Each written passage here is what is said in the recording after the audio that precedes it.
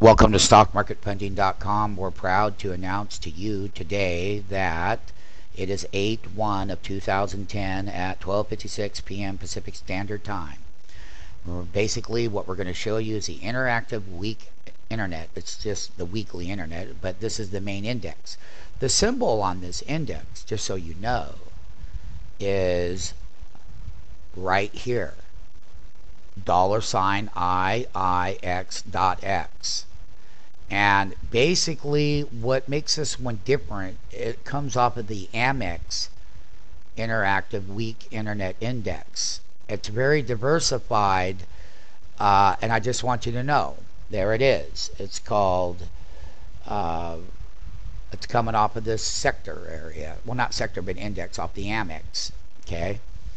And it's very diversified. You got FFRV, you got Baidu, you got Broadcom, Acumen that just missed earnings, and we're going to show you got Google, you got eBay, JCOM in there, you got Cisco, you got Amazon, Priceline, you got Yahoo, RIM, you got Qualcomm, you got Digital River that just didn't do well on its earnings. You've got Juniper Networks, which has done pretty good. You've got Checkpoint Software, so it's very diversified.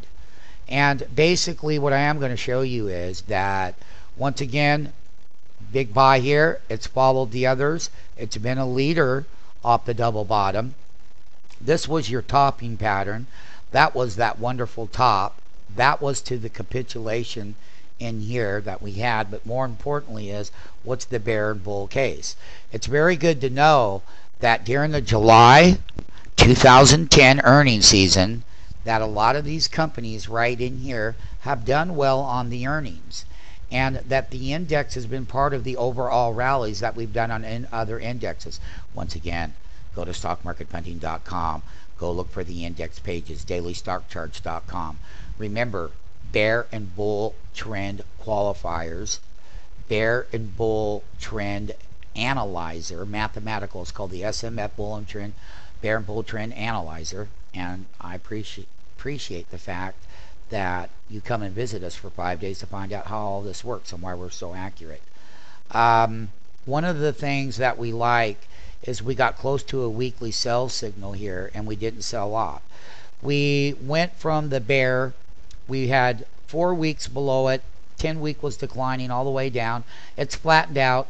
2 more weeks closing price would put that into a beginning new bull trend versus this bear trend below the 10-week moving averages and declining in the 10-week was declining. And there's a lot to mathematical systems that work, that the SMF works with these weekly moving averages, and then it analyzes the strength of trends, things that you could really learn from and be taught from with our direct access trading platform that we just launched last week.